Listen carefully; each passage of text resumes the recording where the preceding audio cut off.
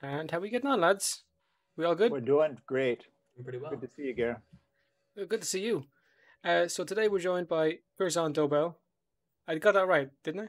Yeah, pretty nice. How about you introduce yourself? Curzon Dobell, here in Brooklyn, New York, where it's a very hot day. Hot throughout North America, apparently. I have a sister who lives in British Columbia in Western Canada, and it's over. Apparently, it's over 40 degrees Celsius, which is 104 Fahrenheit. Oh, So it's the wow. hottest they've ever seen it there, and very nervous, especially for older people. Here in New York, apparently it's going up to 100 degrees Fahrenheit today. So, it happens every summer. There's a super hot period, but every year it gets a little hotter. So Yeah. yes, climate change does seem to be real. Thank you very much. And have, yeah, folks. end of the show. There we go. End of show. That's it. Pass the message along. Yeah, West Spring enough. We had a guy on yesterday to talk about that. So that was fun. Yeah. Yeah, it's roasting outside here as well. Like it's Is it? just The weather's you know, been lovely lately here. yeah. Christ, Doing such a bit a of gardening yesterday. change. It was good old fun. Good. Yeah, we got good weather, so we do. But so you played this character, a very beloved one called Hosea Matthews, and I wanted to have a little chat about that because as well as Good. being like a huge part of the Red Dead Redemption 2 story, he just kind of hit a chord with people, and yeah, love to hear how you got on with that character. Like, okay, so first of all, how did you get the gig? Yeah. Well, you try out, you audition, and as with most film or TV projects, you have no idea really what the scope is or how long you're going to be called, how often you might be called, how long this project is going to take to complete itself. And I'm pretty sure, I don't think I'd ever auditioned for a video game before, certainly not motion capture. And I was quite surprised that my agent even submitted me because I just had no understanding of the concept. But then you go in and I remember the audition for Rockstar, and the first thing the fellow had me do, he said, walk around the perimeter of the room here, walk around, in a big square here a few times. And I thought, what the hell is this? This is the most bizarre audition I've ever seen, because usually you step up and you stand there and you do your pieces. So he wanted to observe how I walked, and I had no idea that this was a Western. I had no idea.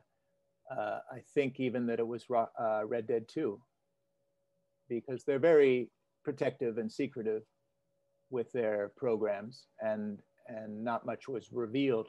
And even then, the material that I read at the audition had nothing to do with Red Dead.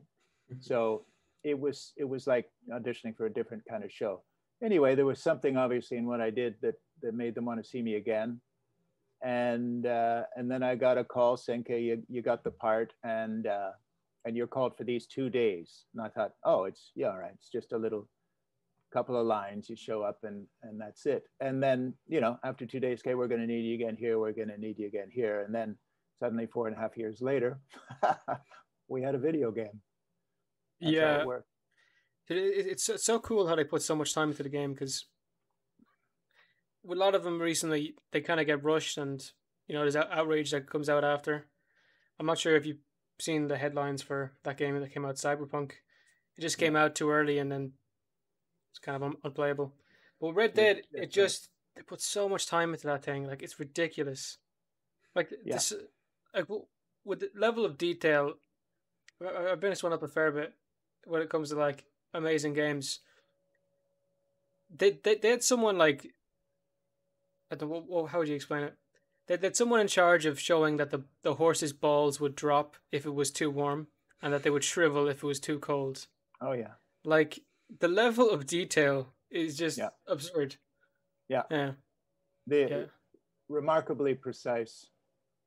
Sometimes, they would ask us to help with this. Like, for instance, for the winter scenes, we're shooting everything in this huge aircraft hangar. You know, that's where we filmed most of it. It's a gigantic space. But for the winter scenes, they would put ankle weights on us, you know, so it was heavier. So it would cause us to drag our feet a bit as we moved. And then they could use that in the layer of animation that they add later. But most of that, you're right, it's entirely them and their crew doing things like that, like having the balls hang in a certain way. You know, it's quite remarkable, and everyone comments on the graphics and the quality of the picture. You know, obviously we had nothing to do with that, but we would. Reached 855-1650. Please leave a message. If you're phoning about Bradley, I beg your pardon. please leave your No, name. it's okay. I'll pause for a second. And we're back. Yeah. So, tell me where I was. You're just talking Tell about me where I was. the detail. Yeah. We would normally film for about 3 weeks, and then we'd get 3 weeks off, and they would work on it. Their crew would work on the graphics and the other important elements, you know, involved in creating the finished product. And then we would come back and shoot some more. And another interesting thing over the course of the shoot, which lasted about 5 years in total, Roger, who played Arthur, was I think called for at least 5 years, was we would sometimes reshoot scenes because the technical capability had improved over time. So I remember we shot one scene, and about 3 years later we reshot it because they now had the ability to include additional information in the filming. Someone pointed out in the first Red Dead, I think, for instance, in the first Red Dead, I don't know if you see 5 fingers all the time on each character, because they didn't have the ability to you know, to show that, to put the little silver balls on our fingers to allow them to move independently, so you could see 5. Whereas in Red Dead 2, you do see that. So, you know, that was in the course of what, I guess about 8 or 10 years, they came up with new ways of showing this. But it's a process that is improving all the time, changing all the time. Yeah, we talk about this a fair bit. Like, if you remember Pong back in the day, and Sure, that was I do. like a peak game when it came out. And then you look now with like virtual reality, and you know, like you can get pretty deep into that too. I know. Like, yeah, it's crazy stuff. With the horse riding scenes, what did they have you guys do? Because I'd imagine they didn't actually put you on a horse. No, they had these constructions made that vaguely resembled a horse, the body of a horse, and they had a saddle on it with stirrups, and we would you know, get onto the saddle. We would get up onto the horse, and it was standard horse height, whatever that is, however many hands that is, and then we would usually grab reins, and we'd go yeah or yeah, whether we were going left or right. And because the player controls the game, we would usually shoot it both ways. So you would get on the horse, and they'd say, okay, do yeah to the right, and then we'd cut, and then do yeah to the left.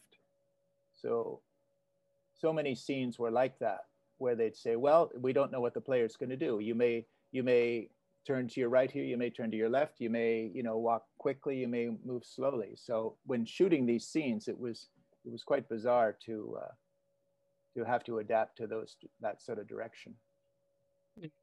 Yeah, that's kind of cool. It kind of reminds you of one of those kind of things that look like bulls, like the bull machines you get on, they try and knock you off. Oh yeah. Yeah, it sounds kind of the same. It was a bit like that, yeah. Yeah. Yeah. It's amazing what they did when it came to letting the player do whatever you wanted. I know there's some controversy there with how far you could bring it. Thomas, I think we talked about this before. There was something in the game where there was just like this woman who was involved in the feminist movement, and like the original back in the day, and you were able to like tie her up and feed her to a gator. Oh, for Yeah, real? yeah. I don't know about that. We Did we we talk talked about about it on the show before not because in it was Red like, Dead yeah, it or was like an within? outrageous thing when it came out. Is that what they did to feminists in those times? They tied them up and threw them to the gators. Jeez, I Who knows wonder. what Jeez, who I knows what Hey, they wonder. did? ouch, Did ouch. it? Yeah, I thought that was just crazy. I think Rockstar even put out a statement on it. Like Probably did. it was that big. Sure, Yeah, but had to protect themselves. yeah, there you go. But you could just do anything you wanted in that thing. Yeah, it's just a weird game overall. Fair play to him. Yeah. But Indeed. when it came to your character, Hosea Matthews, and doing the voice lines for it, what was that like? Because you know he's kind of this older guy, and he's dealing with a lot of regret, but not looking for redemption. So Interesting. Yeah. yeah, I think what I wrote down for him was regret in old age and being beyond redemption. Like that's because when you hear him talk around the campfire and so on, kind of how he goes on. So what did you think of the character? Well, I think that appraisal is very accurate of yours. I think it, if your life has been one of excess and robbing and stealing and plundering, at some point in life you have to say to yourself, well, I ain't going to heaven. That doesn't seem too likely, you know. Jose around the campfire reminisces often about his wife. I guess it sounds like the only woman he ever loved deeply and had a close relationship with. But there's also the incredible bond between Hosea and Dutch, which goes back years and years. Our first meeting is discussed. And Arthur too. I mean, there's tremendous friendships involved, and we all support each other, and that's great. But I think he is the older character in the game. There's some other fellows of that generation like Uncle, but Hosea seems to provide a certain amount of wisdom to the younger people with their questions about, why are we doing this and where are we going and what does it all mean? He's not a guru in any way, but he's just someone who's sort of settled into the life that they lead, and this is it, and just smile and enjoy it. I had a lot of fun playing him. My only frustration was that you don't know at the beginning. I didn't know at the beginning this was going to be a 4.5-year effort. So there was very little information about the character as we began shooting, and I think I would have liked to have redone some of those early scenes. When I had a better idea of who Hosea was and what I wanted him to represent. Also, it's certainly true that, and this is true in television series as well, that as the writers observe you and see how you're playing the character, they start to make adjustments in their writing style too, to accommodate you, to say, all right, so this is who Hosea is going to be. That's how Curzon is playing him. All right, so we're going to build him that way. Whereas at the beginning, I think in some of the early scenes, like at the Braithwaites and stuff like that, I think I would say my performance was maybe a bit more awkward or irregular. I'm not trying to diss myself or anything, but you start with nothing. You start with pretty much a blank slate, and so you're guessing. And then as time goes on, oh, I see. Oh, so Dutch is really a close friend. I get it. And Arthur's this, and Micah's the bad guy and shit like that. Excuse me. And then you just develop from there. You can curse, by the way. Oh, good. Yeah, We're Irish. We do. I didn't want to. I know. we're Irish. There you go. Oh. Yeah. It's like English to us, but There you go. I don't know. There's a lot to your character. I reckon you did a stand up job of it. Like Like Thank you. there's hours and hours of your lad talking. I think if you take into account all of the scenes that you're in, it takes nearly 4 hours. So it's a fair bit longer than any movie you ever do. Yeah. So not too bad. Yeah, You've good. played the game a few times, it sounds like. I've played the game once, and then I've seen it through other people's like experiences. So Yeah. have you played it before? I played it just once, the day it came out. The day it came out, I went to Roger's apartment. Hmm. Roger plays Arthur, and he was starting it too. And for about 3 hours, we played. I haven't played it since, and that's not because I don't like it. It's just I don't even have the right equipment. I don't have an Xbox or anything like that. I have watched a lot of it on YouTube and enjoyed it that way. That's good. You know that even if you don't have the equipment for it, that there is so much content online on YouTube. Oh, yeah. And it's skilled players, who present it. So it's nice to see it. It's a lot more fluid than when I try to play it. Yeah, same. Yeah, no, it's incredible. But yeah, it's kind of weird when we talk to actors and voice actors and they haven't seen their stuff, like they don't know what it ended up looking like. Because you can imagine how short this chat would be if you didn't know anything about the character. It's like, yeah, I showed up, I did a job, and I went home. Yeah. Like, okay, now what? But yeah, no, it's good you got to play it. And do you have any intention of ever finishing it, or are you happy with what you've seen on YouTube? You mean myself playing the game? Yeah. Or,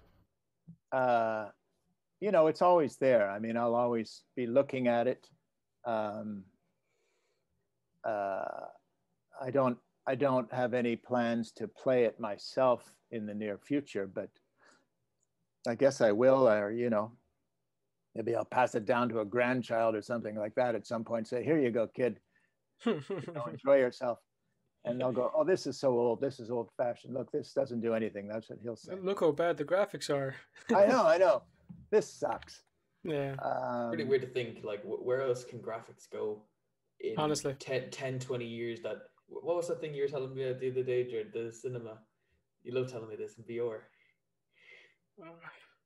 So I have a virtual reality headset, and boy. so I'm able to get it and my computer to work together, so it kind of boosts the quality, and I'm able to go into online cinemas, so like a virtual cinema. That could be full of like normal people. You can all hear them talk, whatever. And so I go with my friend. I'm dressed as like a Star Wars character. He's dressed as like a Greek statue. And we go in, we watch Monty Python and the Holy Grail.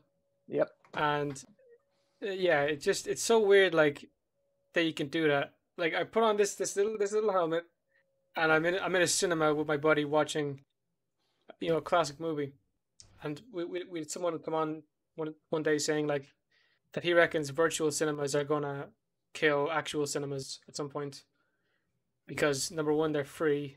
If you do have to pay for them, they're about $1, so you can do it from home too. So yeah, bit weird seeing an old Tarantino film in VR. I went to a cinema yesterday. My wife and I did for the first time, in a year and a half, and it was a documentary called Truman and Tennessee, about Truman Capote and Tennessee Williams. Two great American writers of the 20th century, and they were contemporaries. They both came from the South and did most of their writing in the 40s and 50s and 60s, and it was just interesting to hear their life stories. But of course, the cinema was at 10% capacity, I guess. It was just fun to be there, and I was looking at the big screen and wondering what the future is.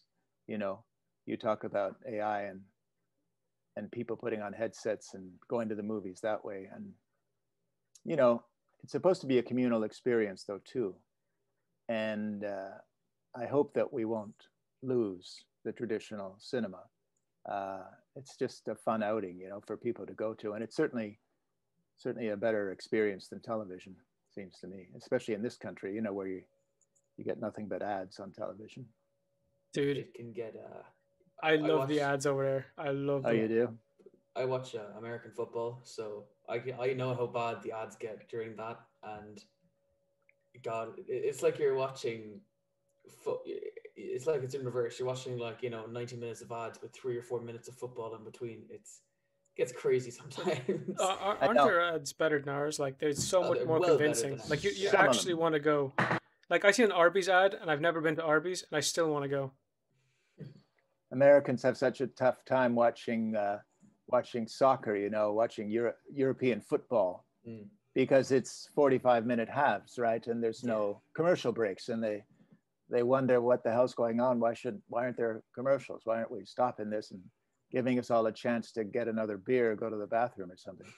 Whereas, Thomas, with his appreciation for American football, and it's a 60-minute game, but it takes almost 4 hours sometimes to play it. Yeah, And all the timeouts and all this. Please, just get on with it. I watch the Super Bowl every year, and it would start around 11 o'clock my time, and it would be over around 5, 6 o'clock in the morning, because it's even longer because there's more. Let's break that down real quick, But there's so much to unpack in America. It's so unlike European soccer, because soccer is you kick the ball to the other guy, and he did that. But American football, there's always so much going on at the one time. It's much more tactical. It's crazy. Oh yeah. Yeah, there's all this preparation for a play that lasts about 4 seconds, right? And 11 people all having a task, and it's fun to see highlights, I find, but I have a hard time sitting there for 3.5 hours watching the full game. I just can't take all the ads. That's fair. Yeah, and going back to the cinema, I don't think the cinema is going to disappear. Good. We got to go to a cinema. What was it, Saturday? Yeah. We seen Fast and Furious 9. Oh yeah. Probably the most absurd one I've ever seen. Yeah. Yeah, it looks crazy. If I said like that, there's it's just this action movie gone mental. It's like they just kept throwing money at it, hoping something would happen. And I think the running joke in it is the blowing up the moon for family. Yeah, it's a weird old movie, but yeah, I seriously think that they'll be fine because people will flock back to them. And in virtual, it's kind of a sad experience taking off the headset because you realize now you're just in a dark room at 4 a.m. Like after cinema, like you just had your popcorn, you're nice and full, talking to your buddies like, oh, that was a brilliant movie, or that was a terrible movie, that was Fast 9. Well, it's you put the headset on, and you're shutting out the world, right? You're shutting out this world, and you're going into this world, and that's fine. But if this becomes your new reality, then you're no longer communicating with people.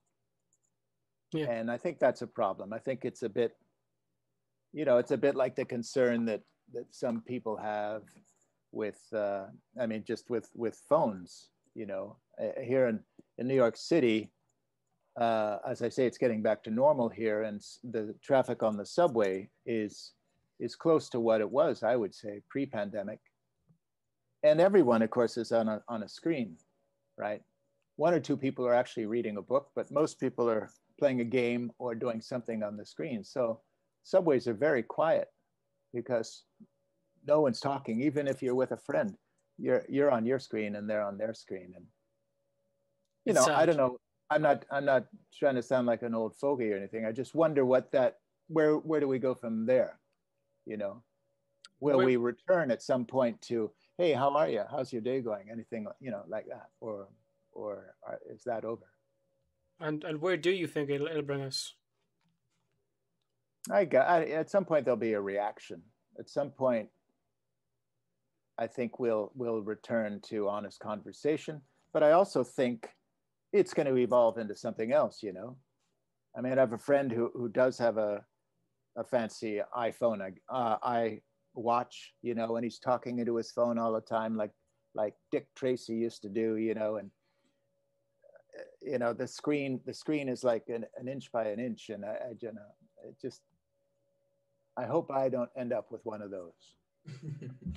Yeah. Yeah, it's gotten wild, man. We do a lot. We study media in college, so we know.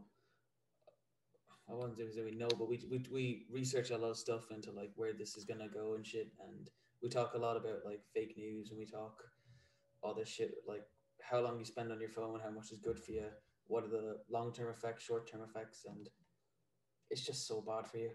There's like so little like good things with social media, and they're probably not even worth it. It's terrible, and it's Yeah, controlling our lives. it all, well, it does, and it just redefines reality and relationships, you know. And I mean, it works for some people, and other people, I think it causes tremendous mental anguish and anxiety, you know, because they feel no one's really connecting with me, or I'm not able to connect with anyone because I'm supposed to find all my answers on this little screen here. You know, Google everything, or Wikipedia will tell you what to do next, you know. Yeah. I don't know. I mean, it serves a purpose, and it offers tremendous benefits and advantages, but it also separates us from each other. Yeah. It's a weird old thing, but one benefit to it is that we get to have this conversation. Well, there you go. I love doing the podcast because you know we get to talk to people like yourself, and it is kind of an excuse, or it is kind of a good thing to come out of it. We can have these chats, but yeah, I hope to God you're right, and that we do get to a point where it's like maybe we should get rid of the old phone. But I suppose a lot of people, as they get older, they get away from it. Like if you give a 13-year-old a phone, they might look away from it by the time they're 17. By the time they're 20, they might have a good old time away from it. You never know. I hope so. We'll see. Yeah. Yeah, because I remember being in school, and obviously phones are around like up huge. Everyone going in with their iPhones, and you know during the break you'd often see lads who might not have the best social skills, and the phone's up here, and they're just yeah, you know, like too scared to go and talk to people, so they're kind of like using the phone as I don't know, some kind of resource. It's a sad old thing. It's funny to watch people you know, go out for dinner or something like that, because they're having a conversation and everything is fine, but then it's like there's a timer, you know, and every 15-20 minutes it's phone break time, and it's just part of the conversation. You know, there's a lull in the conversation. You can just see one person reaching for their phone, so of course the other person reaches for his phone, and suddenly there's phone time there. There's screen time for, you know, 2 minutes, 4 minutes, whatever, and then you return to conversation. It's just part. It's incorporated now into our conversation. Oh, And that's the new reality, and you know, we'll have to see where we go from here. I mean, it'll evolve into something else. We'll see. Yeah. Cool. And I don't know what that is exactly, but No. But Elon Musk is making Neuralink. Maybe that's going to be the next thing. Yeah. Wouldn't that be scary? Didn't Musk like pull out of Neuralink? Did he? Didn't he? Yeah. What was the word out? Pretty sure he stepped down from the project, but I think they're still doing it. Dude. I don't know. Now I'm getting that information. I know how fake news spread. I'm getting that information from my friend who said he saw it on Twitter. So, okay, you know, it's like, yeah, could be right, could be wrong. I'm not gonna. Yeah. But if you said like 50, 60 years ago, that one day everyone's gonna have a little square device that they use, for like fucking. I don't know, they use it for maybe. How often do we use our phones? All the time. They'll use it every waking hour they're up, and they'll use it to help them get them up in the morning. You know, you probably sound a bit like a madman. They'd be like, "What are you on about? Come on now. We're fighting the Nazis, like." But you got to put it down. You got to find a way. Yeah, you know, it's you a got weird to old just thing. like I think bringing your phone to the dinner table, you know, at home is a mistake. right? You're there with your family, whether that's, you know, I mean, if you're alone, I suppose, but if you're sharing the table with anyone else, you know, you're there to look at each other and to converse and talk about things, you know, not to be on your screen the whole time while you eat. The other person does the same, and then dinner's over, you know, and you walk away and no one's actually said anything to each other. Yeah, that's a rough one. I don't know.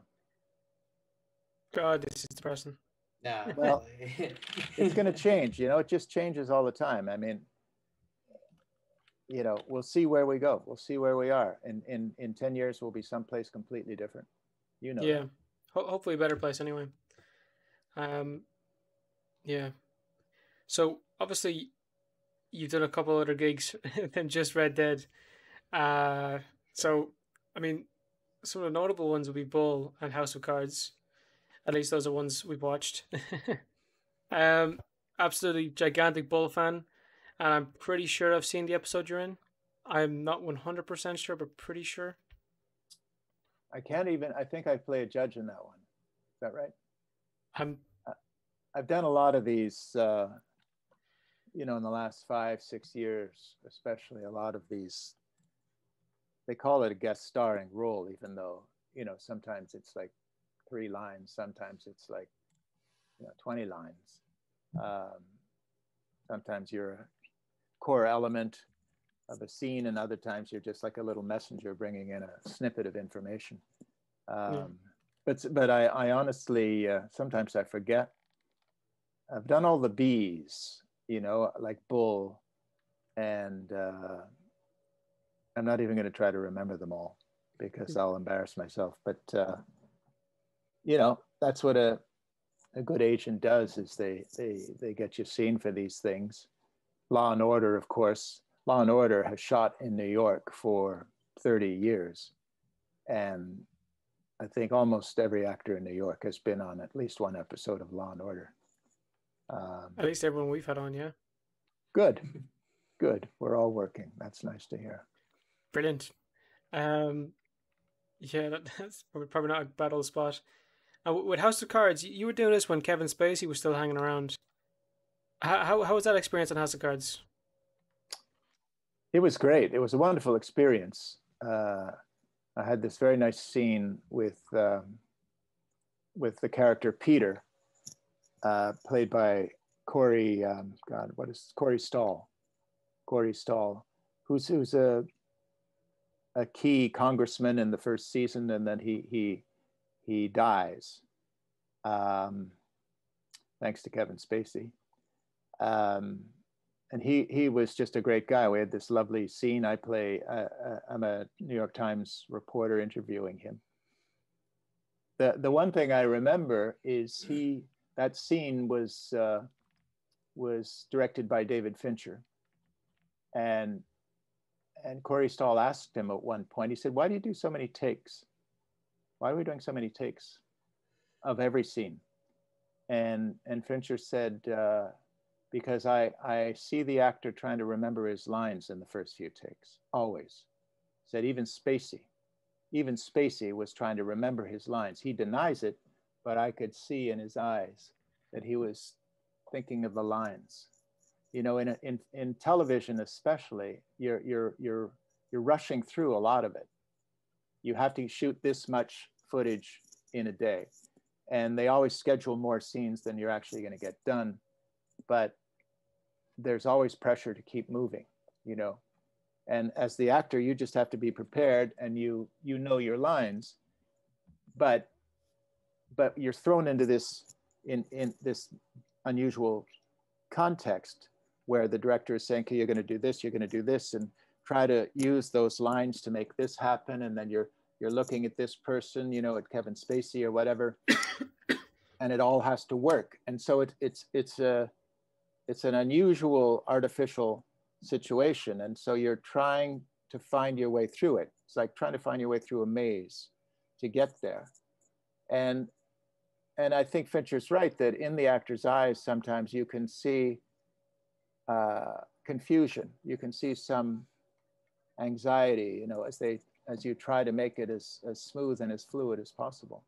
So he's that way. But then I did another show called The Nick that Steven Soderbergh directed, and he never did more than 2 takes.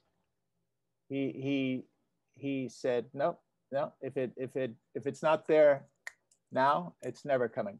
So he just moved it along on that project. So, different directors, all really talented, work in different ways. I've never really, or until recently, I'd never seen, like, obviously, an actor trying to remember his lines or her lines in a film or whatever. And then I watched the new one with Kevin Hart, Fatherhood. I haven't seen it, but I've seen the trailers. Beautiful movie, absolutely stunning. But I noticed one point, my girlfriend noticed it too. Like, did he forget his line there? And like it looked like it just kept like a weird scene where he like looks off to the top right to remember a line, and yeah, in the early part of the film, still a brilliant film. Just one of those things like I've never noticed that before. If it's bad, they won't use that take. That's what Fincher's trying to move beyond. He's trying to get to the take where it doesn't look bad, where it only looks good. The other way to go is apparently the way Marlon Brando did The Godfather, right? Which is the dialogue was printed on huge cards, and so you'd have a scene of him talking to his sons, to the family, and it looked like he's looking at people, looking up and down their body, but in fact he's just looking at his lines because he couldn't remember them all. Still a brilliant film. Maybe brilliant it's something film, they should do that more then. Jesus, that's a brilliant idea. Wow. Or learn your lines. It's also a good idea. Yeah. You ever have issues with lines? I wouldn't imagine so. I think I have. I find it harder as I'm getting older. I don't know why that is. It takes, I have to work harder to learn them. You have to be super comfortable with them. So you're not thinking of them. You don't want to be thinking of the lines. And that is a problem sometimes with TV or film because it's so rushed. Like that scene that I did in House of Cards, it was rewritten the morning of. It was a different scene. It was supposed to be me in a television studio interviewing him, and I was supposed to be the dominant voice in the scene, essentially lambasting him and trying to destroy his reputation as a congressman. But we changed it, and instead it's set in a restaurant, and he's totally in control in the scene. I criticize him, but he counters it. And so the whole, not just the dialogue, much of the dialogue was changed, but the whole direction of the scene was altered. And we had, 4 hours to change everything in our concept of it. And of course, to incorporate all the lines, to memorize everything. In the end, you get there, but it's often a surprise when you show up on set in the morning and they say, okay, that scene that you thought you were going to do, it doesn't work that way anymore. We've changed it. Yeah, I'd say that's rough. Yeah, it must be quite a shock when you get there and that happens to you. Yeah, well, it's part of it. It's just, you just go with it. You just go with it and, okay, well, I'll do this. I'll learn it.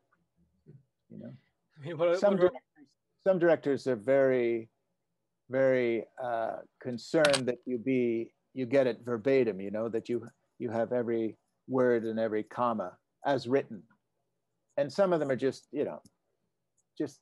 get there, whatever you need to get there, these are the important bits, and just fill it in and try to make it sound good. So varies. Fair enough. Yeah. I mean, like, you don't have many other options when it comes to the lines. It's learn them or get out. That's it. Especially where you are, because there's so much competition for actors. Like, somewhere where we are, there's not a lot of work, but there's not a lot of actors either. So you might be all right, but where you are, dude, there's a lot of you. Like you said, nearly everyone's been in Law and Order, so You were got to work getting hard. a lot of American actors over there 20, 25 years ago. I know I had some friends who went over because you had a favorable tax situation for artists. Not They were not anymore. paying income taxes, I think, if you know, on income up to a certain amount. And I had some American friends who lived in Ireland for a few years, doing mostly theater and enjoying themselves very much. Dude, It's theater changed. is so difficult. Like, I think the easiest bit of acting you could do is probably voice acting. Like just voice acting, no mocap. You sit here, you have the lines in front of you. You have an infinite amount of takes as long as you just get it done. Yeah. If you're doing it at home, whatever. In the boot, it's a bit different. But then, dude, you get on the theater, it's like, memorize this entire script word for word, and as well as the other actors were like their words as well. Like, that's terrifying. Yeah, but the big, it's accommodated in that a film or TV, you may have 5 minutes of rehearsal. So you know your lines, but then you're saying, the director's saying, okay, this is the world you're in. This is where I want you to go. I want you to do this, hit that mark, and then I want you to turn, and don't do it loud, do it soft. And you're thinking, oh, I thought it should be loud at that point, and I thought I was going to turn this way. So you have to make all these adjustments, and you're given 5 minutes to do it. Now the theater, it's true, it's a 2-hour play or longer even, if it's Shakespeare, but you do have normally at least 3 or 4 weeks of rehearsal. So you go over it and over it, and your body memorizes it. Your body memorizes it as well as your mind learns the lines. I remember myself and Thomas, we seen a lad do Hamlet before, and that looked like one of the most intense things an actor could ever do. It's I saw a great crazy Irish production of Hamlet about 15 months ago here in New York at St. Anne's. It was a woman playing Hamlet, an Irish woman whose name I'm afraid I can't remember. But I was lucky enough to play Hamlet when I was younger twice, and it's a thrill. But we had ample rehearsal time, and so you find it. You have time to take in this material and make choices and justify them and build your character that way. So you said you played him twice. Can I ask you then, because it's very debated, do you think he was actually crazy towards the end of it? Or do you think he was putting it on? Well, he says he's putting it on.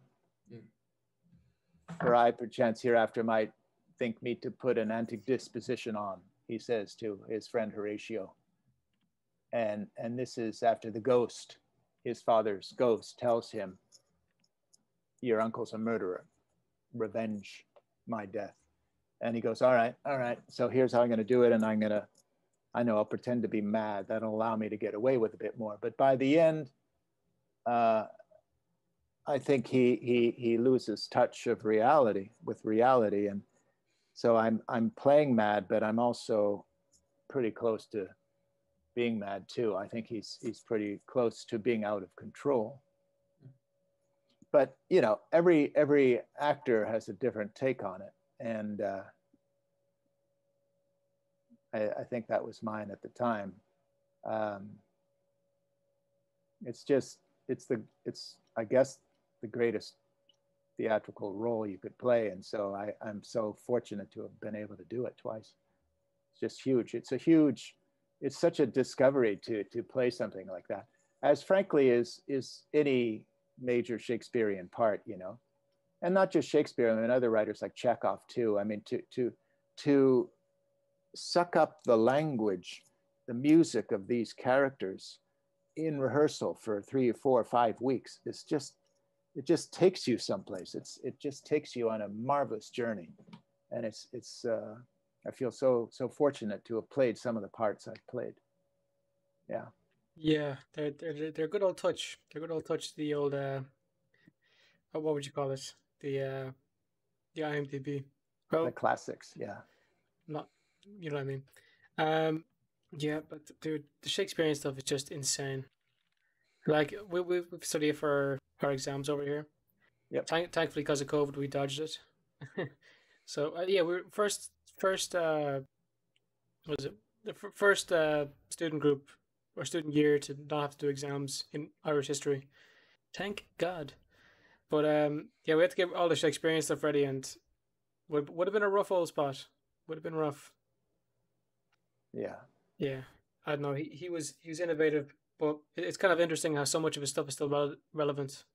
Oh God, yeah, yeah, yeah. There's been no one who has understood and examined the human condition, you know, to anywhere near the extent that he did.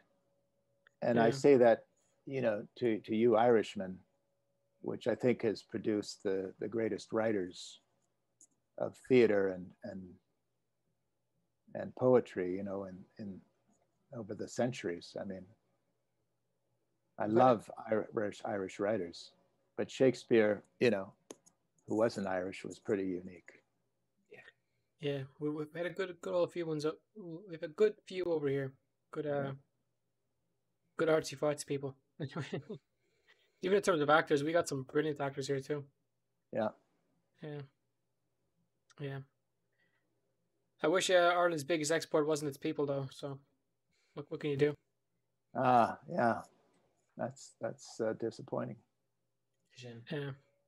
I mean, So we're probably gonna have to as well, which is a shame. we'll probably feel the same. We're run by a bunch of gobshites who don't know how to run a country. So, like, you can't really stay here if you know the cost of a small house is equal to a mansion in Texas. It's like, Yeah. what are you gonna do? Like the cheapest houses in Ireland are $250,000. $250,000. Yes. American Well, dollars. €250,000, which is 300,000. Yeah. So why is that? Why is that? Is it just who's buying it? Are foreigners buying up the land and the houses? There's Sure. big companies, and what they'll do is, or even like landlords will buy it, and instead of you buying and owning your house, you'll be renting. But the thing is, like, you'll be renting into your pension days, so like, it's just not, you know, worth it. Yeah. You know, like, just compared to the rest of Europe, it's crazy expensive. it's Ouch. so Sorry. bad. Yeah. It's a rough old one, but sure, look, hopefully it gets fixed one day. Yeah. I know the States isn't the best in terms of housing either. You can have some problems there. It varies from city to city. I mean, New York's very expensive, and West Coast, San Francisco is very expensive. But you know, most cities are not. You can find affordable places, you know, like any other place, but you just have to be adaptable. Yeah. There you go. As all things, such as being an actor too. So out of all of the roles you've done so far, what would have been your favorite? Well, I think, you know, in retrospect, the Hosea was certainly a highlight, has been a highlight. And in theater, you know, playing Hamlet, certainly. I played Robert Oppenheimer, who helped with the development of the atomic bomb, as you know, in the Second World War. Played him in a marvelous production like 15 years ago. I mean, I'm just thinking of that right now. You know, I'm playing Scrooge in A Christmas Carol. Did that just before the pandemic, a year and a half ago. That was great. You know, it's just fun just so much fun. And he goes on a journey too, right? Because he's this, as you know, most people know the story. I mean, he's sort of angry and bitter and curmudgeonly and unpleasant at the beginning, and by the end, he sees the light, you know. And so, finding a way to do that in a way that's that's acceptable and not corny is the challenge. It was a fun journey. I really enjoyed it. Yeah. So you're more of a theater guy then? Not lately. I mean, I've done one play in the last 7 or 8 years. I used to do, 3 plays a year, almost every year. But I don't know. There seems to be more interest in me now for TV. There you go. Hopefully some more in some Rockstar games, because I think you'd be wasted if you weren't honest, because the Hosea thing caught on for a reason. It's really good. Thank you so much. Like even with a lot of characters, they just kind of like cut and dry. Like Dutch is just his voice breaks. It's like his highlight sometimes. The guy who voiced him did a very good job, but it just kind of a normal story of guy who was supposed to be the leader being the bad guy in the end. You see it in movies, you see it in TV shows all the time. So he did his best, but it's just it's just a trope that happens in some characters. But with yourself was like the story could have lived with and without your character, but with the addition of it, it adds like so much depth and maybe some moments for the player to think like, okay, this is what he did. He regrets it. This is literally what I'm doing now. Blah blah blah. So it's an interesting little character. But I feel like we've taken up enough of your time. Hopefully you can get back to the old garden. So Curzon, if people want to check you out, where can they find you? I don't know. What are you looking for? I'm not. It's interesting for someone who should be, letting the world know what he's up to all the time, the way most actors do. I'm not active on social media. I just chose not to be. I'm not on Facebook or Twitter or Instagram. So, and I don't advertise my email address, which I know you have. I'm not going to include that one anyway. I guess there's, LinkedIn, MySpace. I am on LinkedIn. For some other activities that I do, but I'm happy. I'll respond to anyone. I'm not trying to hide from people. I just know if I was on Facebook and Instagram, I already don't have enough time in a day usually to do the things I want to do. There's things. It's like people saying, "Oh, have you seen this on Netflix? Have you seen that?" And you go, "Oh no, I'm about 4 series behind." I'm still like I'm working on. Just finished Schitt's Creek, which is a wonderful Canadian series. We're halfway through the Crown because we're behind on that, which is rather amusing. Trying to catch up with stuff. So eventually you just get to where you're supposed to be. And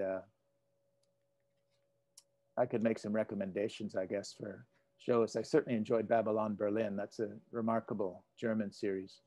And Call My Agent is a brilliant, if you want to know much about actors, Call My Agent is a French series it's something else in French, obviously, but Call My Agent in English. Brilliant series. Recommend it. It sounds like a good one, to be honest. That does sound like a good one. But yeah, I never really copped onto that. Like, I never actually had your social media. I just had your email. Yeah. So yeah, it's kind of interesting. You're not honest. You're probably better off, in fairness. But what can you do? I'd probably, I would get more attention if I was on more social media, like cameos. You've heard of these cameos that people do. I mean, I do those. I'm happy to do them, and I'm sure I would do a lot more if I was plugging it on Instagram and etc. As it is, people have to reach out to Cameo, and then they can find me, and I'll do it.